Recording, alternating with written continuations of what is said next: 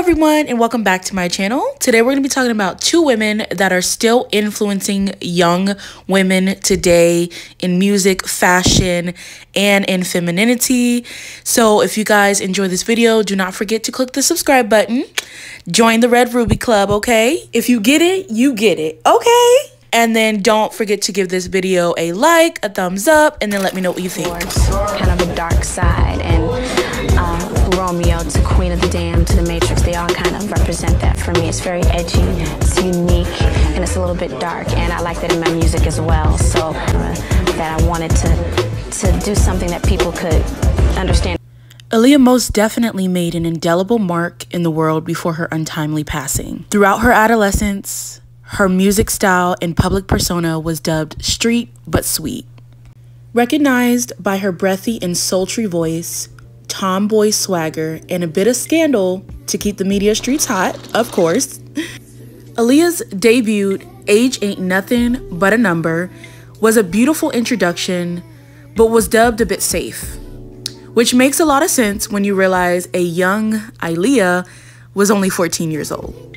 Despite her youth, she had a remarkable feminine spirit that music critic Bruce Britt described as combining schoolgirl charm with urban grit. This young songstress would step out of her safe box and redefine what urban soul would look like.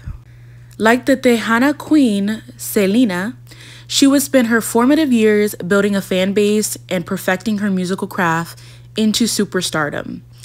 Aaliyah's second album, One in a Million, would push the envelope with futuristic production, a notable alternative soulful sound, and forward-thinking pop-heavy focus. In the 90s, there was a focus on powerhouse vocalists and deep, woeful ballads.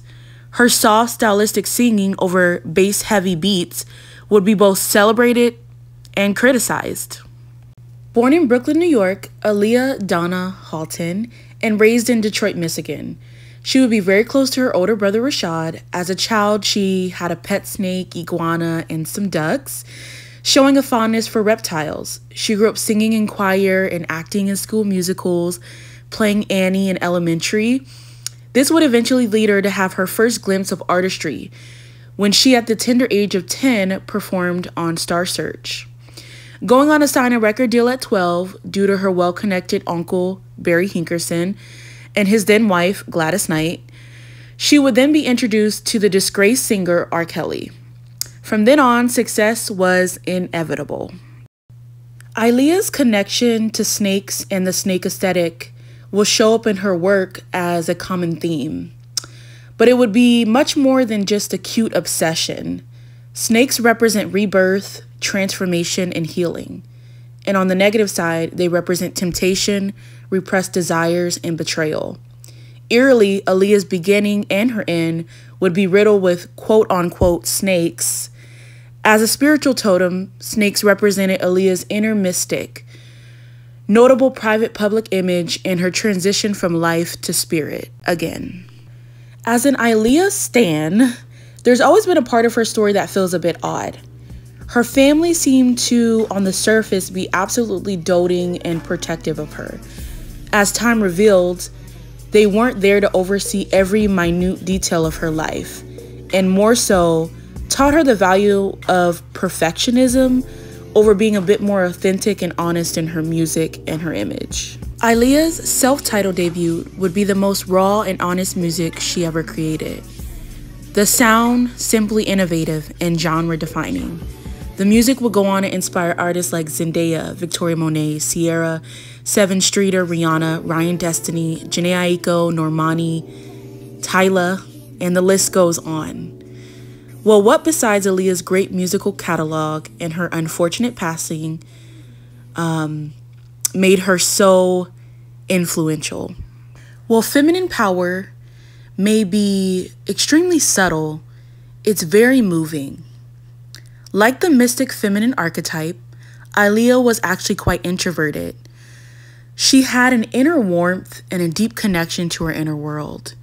Her vocals would transport you to a 1940s smoky jazz lounge, with her long tousled hair covering her left eye and her hands gently stroking the microphone stand.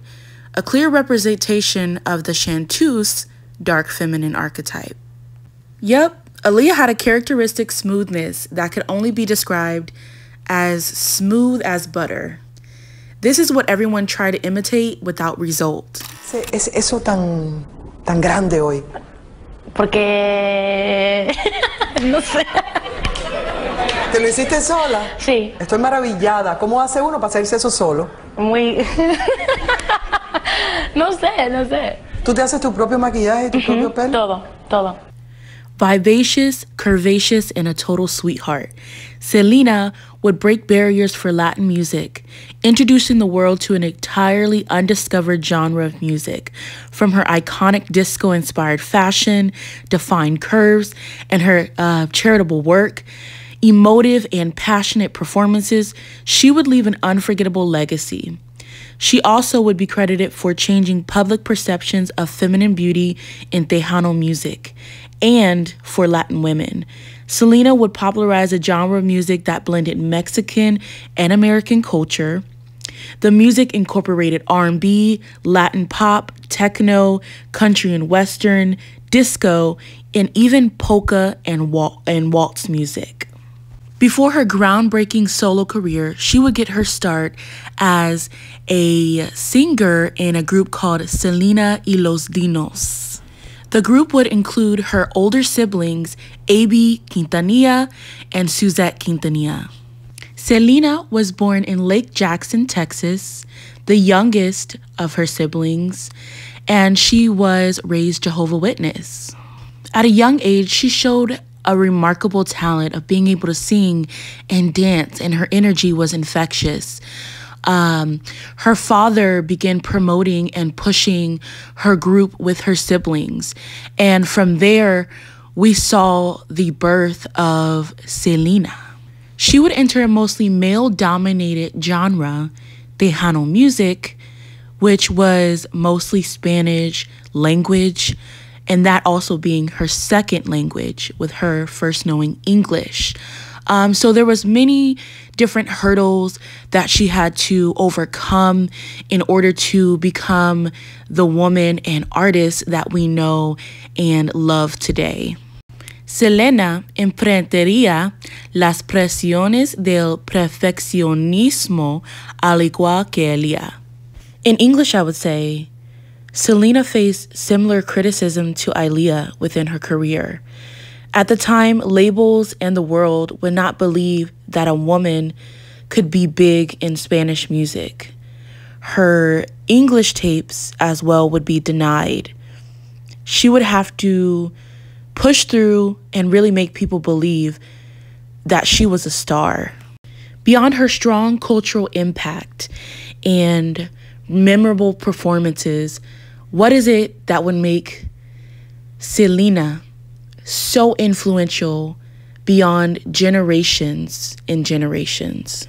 Like the lover feminine archetype, Selena would embody la pasión, a trademark quality of lovers, the ability to inhabit their bodies, be in touch with their sensuality, and an electricity and joy for connection.